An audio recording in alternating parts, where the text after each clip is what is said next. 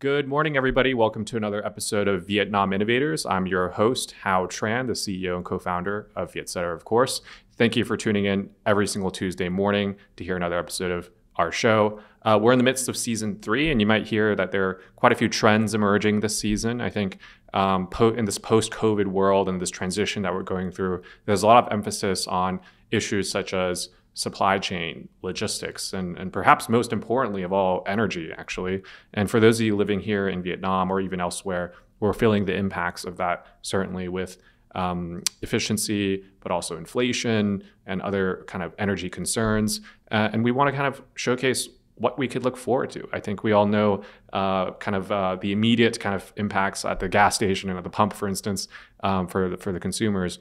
But largely speaking, how is it impacting the economy, the industry, and of course, with a view on Vietnam specifically. I've got 2 experts on the show here today. They are partners of GIZ, working at GIZ or partners of. We have Mr. Klemens Leutgöb. He is the managing director of E3 Energy based in Austria. Klemens, thank you for tuning in this morning. We also have Markus Bissel. He is the head of energy efficiency at GIZ here in Vietnam.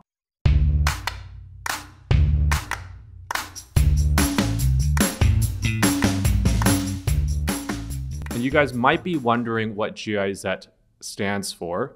I'll let Mr. Markus kind of explain in German first and then translation in English. Markus? So GIZ stands for Deutsche Gesellschaft für internationale Zusammenarbeit GmbH.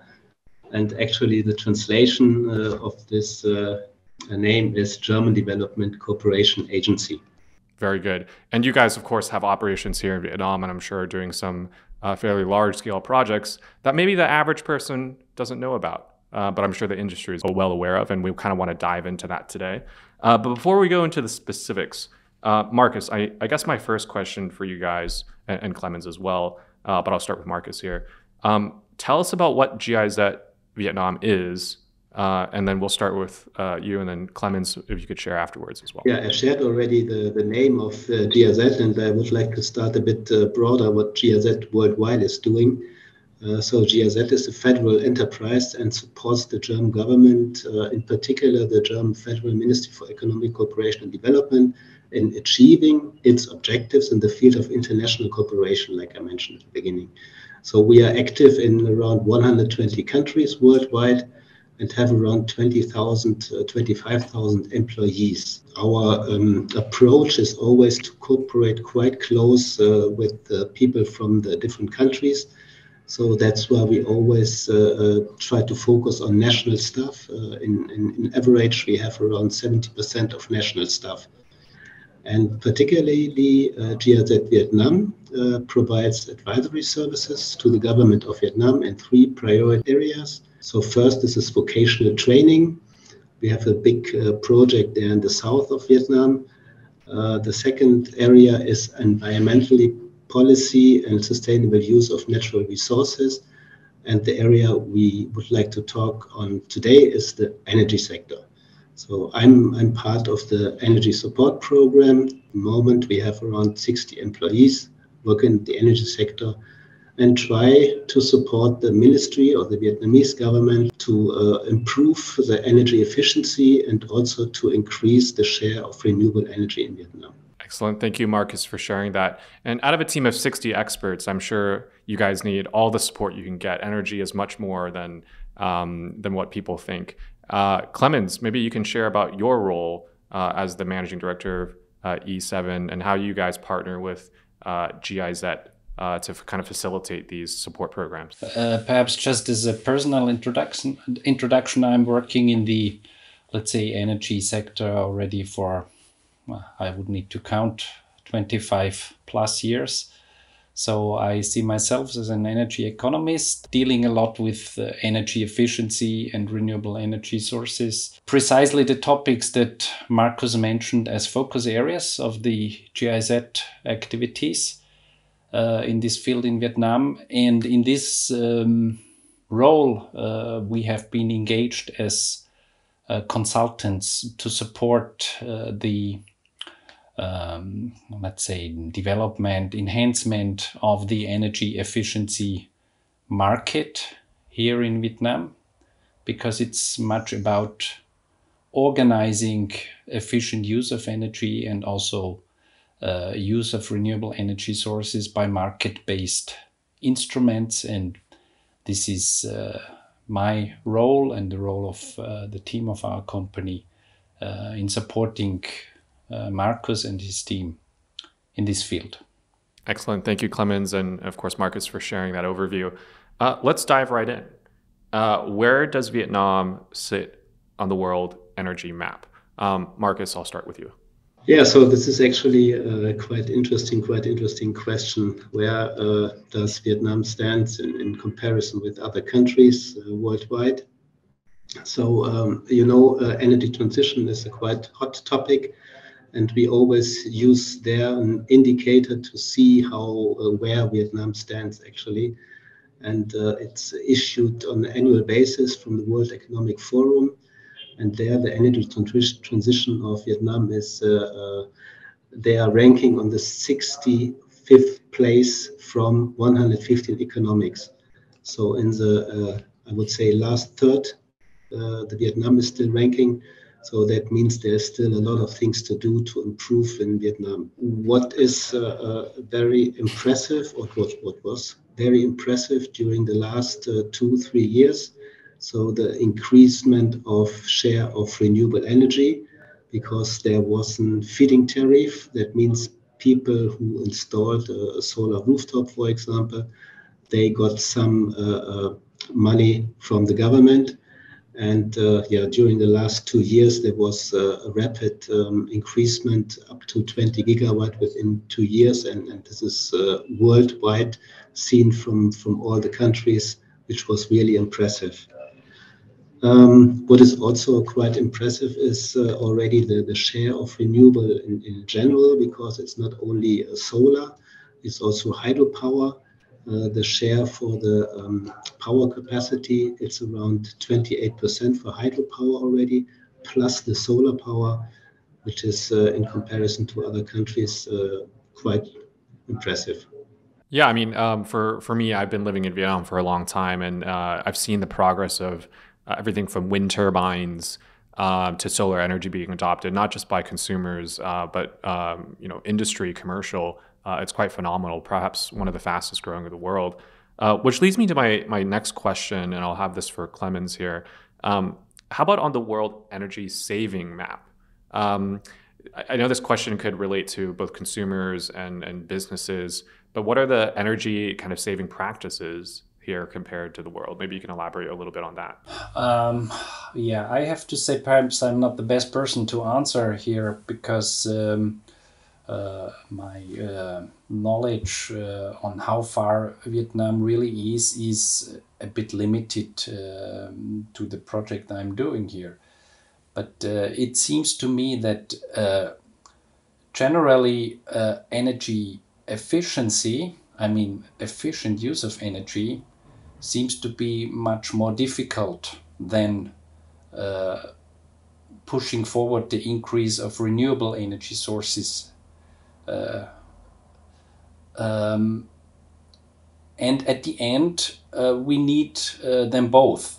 Yeah, this is not something specifically for Vietnam. It's something that is a general statement all over the world, that just pushing forward renewable energy sources will not lead to a sustainable energy transition. We need a continuous, and this I really want to underline, a continuous improvement of energy efficiency through all sectors. And here we also need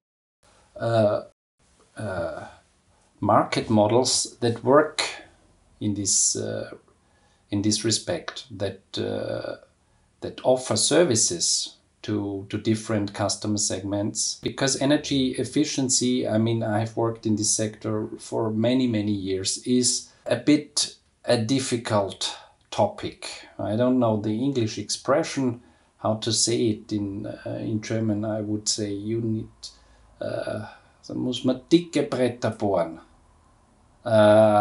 Markus, can you help me in translating this? How would you say it? Drill thick breads. Yes. So It's really a very, very difficult topic, because you can't see energy efficiency. Yeah, if you install a PV, wonderful, you see it. If you install a wind turbine, oh, beautiful. It's almost like in medicine, you have treatment and then you have prevention, right? I think a lot of people are focused on treatment because obviously people want innovation, which is excellent. That's definitely the driving force and what gets people excited. But at the same time, prevention. So I guess, in the energy world, what that would be energy saving. It's not as cool. It's not as it's hard to change practices. Yeah, it's a good analogy, I have to say. I never thought of it. I will use it in the future. There we go. Yeah. Innovation on our show right here. Yeah. I think it's easy to kind of communicate to consumers that way too, but also businesses, especially those in Vietnam, on the topic of how is Vietnam sitting in the world saving map. Actually, Asian mentalities in Vietnam, specifically, if you look at the whole COVID history the last 2 years, it's been excellent at prevention. People are adopting, masks. And if you look at, COVID cases obviously rose once Omicron hit, but in the beginning, they were really good at prevention, whereas treatment was always seen as a solution elsewhere for many reasons, of course. But let's not go into that specifically. Let's take this analogy.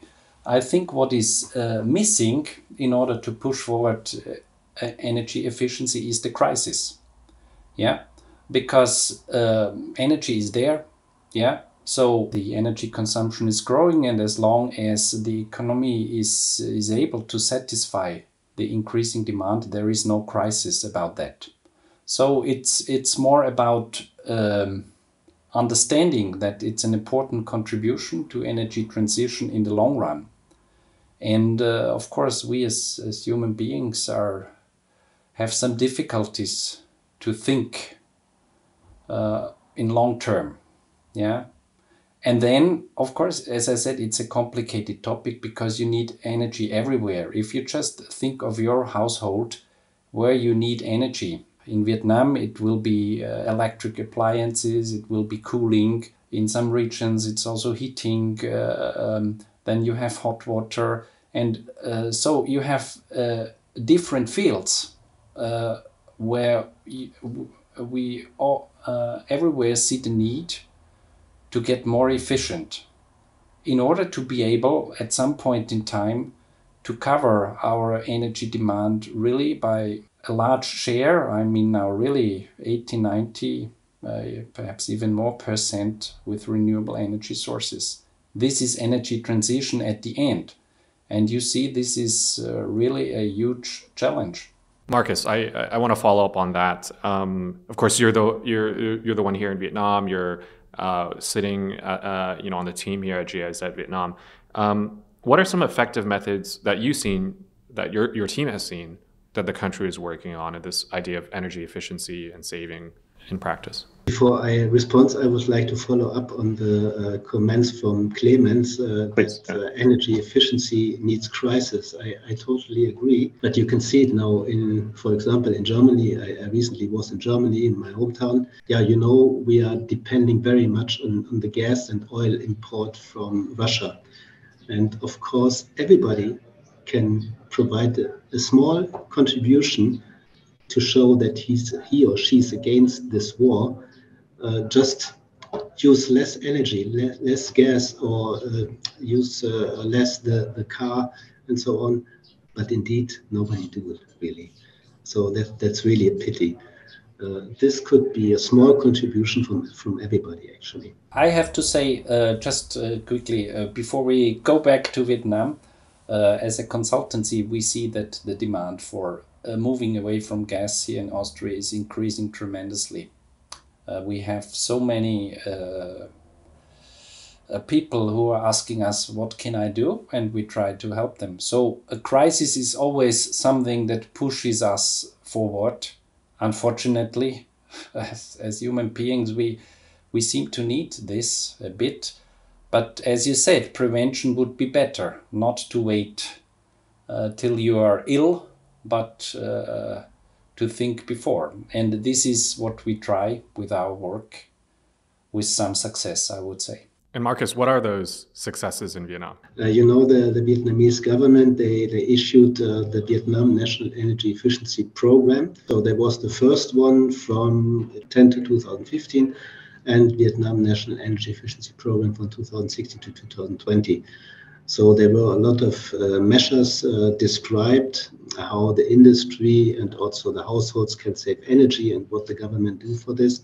So, and there are definitely some achievements. For example, with the Vietnam Energy Efficiency Program 1, the country saved 3.4% energy, and for the VNEP 2, they saved 6.5% energy. So this is already a success, and there were different methods the government applied. So, for example, there is a very, let's say, comprehensive legal framework on energy efficiency, very much focusing on the industrial companies, because they consume around 50% of the national energy consumption in Vietnam. So they're trying to provide capacity building programs for those industrial companies. And they also promote technology transfer with international companies. And so these are just some examples the government of Vietnam applied in Vietnam and which were quite successful. However, they are not enough. Let's talk about also for private businesses. How could they assist in that eventual transition, or gradual rather? So it's all up to the decision maker from my experience.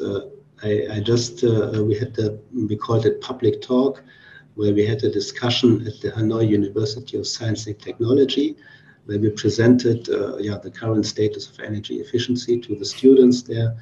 And there was also a nice lady. Actually, she was 75 years old already, a Vietnamese lady.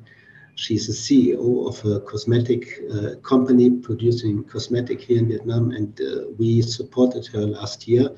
And she was very much interested in energy efficiency, and she pushed this topic in her company forward with 75 years. And she was so enthusiastic on this topic of energy efficiency, and she really achieved a lot of energy savings in her company. But sometimes, on the other hand, you have CEOs of industrial companies which are not interested in energy efficiency, saving energy. They don't see the benefit.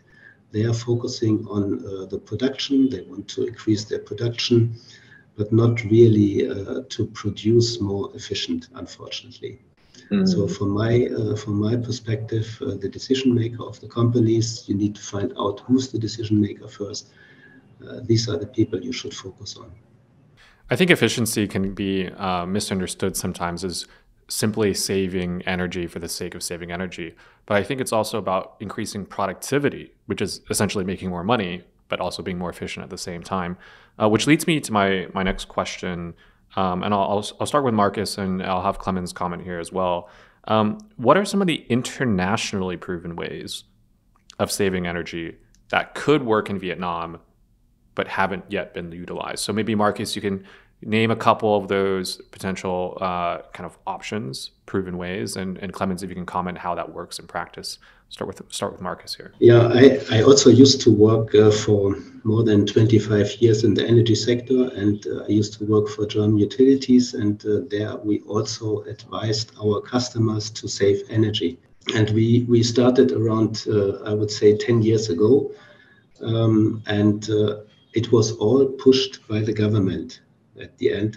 So they forced the utilities to support their customer to save energy. This was the first big step, I would say. And the second step was actually there was some incentives.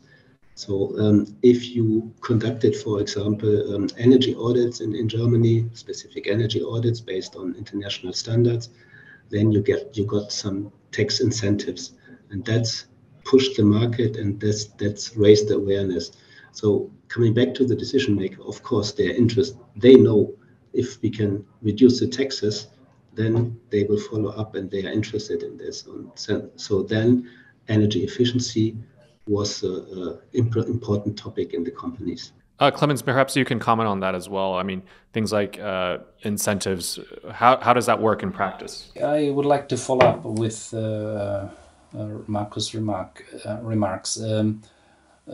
I think we have to be realistic in that sense that energy use will never be a priority for a company. Hardly a priority. I mean, if you are an energy-intensive industry, like steel industry, cement industry, whatever, then of course, yeah. But for most businesses, energy use is just a tiny thing in the whole game. And usually, I mean, if you are a good manager, you focus on the important things. Yeah. And energy use is not the most important. So if you want to improve energy use, because if you look at it from a top-down perspective for the whole economy, you see that this is necessary, then you need to apply policy instruments. And Markus mentioned this policy instrument. Policy instruments help to produce interested parties in the game, which would not show up without this policy support, as I said before. And Markus mentioned two policy instruments. One is taxes, like emission taxes or energy taxes. The other he also mentioned is the obligation of parties, like in Europe, a very widely used instrument, obligation of energy utilities to support their customers in saving energies, in offering services that help their customers to save energy against a certain target which they have to fulfill. Yeah, and of course, these kind of instruments would also help in the Vietnamese context. In this sense, Vietnam is not different to other countries, that you need to have someone who is really has an interest in saving energy and brings in this interest in the whole game. And utilities may be a good interested player, and because they can also then work as energy service companies, and we have seen this development in Europe, that many utilities, of course, they are still supplying energy to their customers, but in addition to that, they also provide energy services in the sense that they help customers to use the energy more efficiently. And these services are very well accepted on many markets in different sectors. Let's go back to what you, the two of you and your teams do within GIZ as well. I mean, aside from raising awareness, information, what we're doing on today's show through public forums and training, what else is GIZ Vietnam doing to support the country's energy efficiency goals here in Vietnam? Markus, I'll start with you. Yeah, firstly, I would like to mention that we always in our project cooperate with political partner. So we are closely cooperating with Ministry of Industry and Trade of Vietnam here in Hanoi.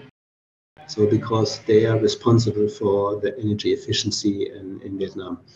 So, and we always cooperate quite close and develop different measures because they have the knowledge of the energy sector, the best knowledge of the energy sector in Vietnam. So how we work usually, we are working on, we call it action area. Like you mentioned, it's capacity building. The second one is legal and regulatory framework. And the third one is technology cooperation. I would like to give you some examples for example, capacity building. So what we just recently published is a website for the key person in the energy efficiency sector. These are the energy manager and energy auditor. So the energy auditor are the people which conduct the audits. So they help them to find, they help the companies to find the energy efficiency potential. and the energy manager are appointed person from industrial companies. So we provide them with information about energy efficiency, but also we created a forum where they can exchange on different topics. And there we have already 800 member registered, and there's quite a lot of traffic in this forum now. Of course, still need improvement, but it's a good starting point, I would say, because you can learn from each other. So this is, from my experience, the most, one of the best approach to increase the capacities. And as I mentioned, legal and regulatory framework is the second action area. There we are supporting on MYT on important legal documents. There is an energy efficiency law and a decree 21, which is actually the implementation of the energy efficiency law. With our international experience, we provide inputs to amend it or to amend it actually. And last but not least is technology cooperation. As I mentioned, we can learn from each other, and the technology is internationally available. So therefore we try to matchmake, let's say, international companies, technology provider with Vietnamese companies to apply those proven technologies. I think all these initiatives, such as business matching, information sharing, technology transfer, all great initiatives. But let's talk about the one thing that we could do, which is to really clear up misconception. Of course, information is important, but let's talk about the top misconception, which is that clean energy, or just being energy efficient rather, is expensive. We touched upon it before, that at the end of the day, people care about productivity, increasing production, at the end of the day, making more money. What do you two want to tell Vietnamese business leaders today on today's show about this misconception? Is it expensive? And if it is, if people are willing to make that investment, what are the returns they can make later? So let's talk about that. Klement, I'll start with you. Yeah, a very difficult question, because what you are touching is what are the technical measures behind energy efficiency. So what do you need to do in order to save energy? And of course, there is a wide range. In some cases, it's just behavioral measures, which are not expensive at all. But of course, if you go into a company where energy consumption is caused by use of technologies, and then you very soon will find out that you need to replace certain technologies, and then of course it becomes expensive. At the end, energy efficiency is always a replacement of energy use by capital investment and know-how. When you are at this point that you need to invest capital, then I would say it's not about expensive or not, it's more about economically viable. So the economic dimension comes in here. Generally, I would say in most cases, energy efficiency is a good economic decision. It's not the case that you make once an energy saving measure and then that's it. You have to follow up continuously, because technology is developing, know-how is developing. So it's a continuous process of improvement. And of course, you always need expertise. Markus mentioned these energy audits. Simply efficient use of energy is a matter of expertise. You need to have experts about that, who know the technologies, who know how to apply the technologies correctly. And you need to bring in this expertise, and energy audits are one way to do this in a company. Therefore, I think it's a good starting point that in Vietnam companies have to do these energy audits, also compulsory. And experts will help you to select the most economic measures from those that are less economically viable. So no simple answer to this simple question. Markus, I want to frame the question in a second way as well. Expensive, not expensive. But most of these business leaders that are open to it, they might be asking, how long is the return on that investment?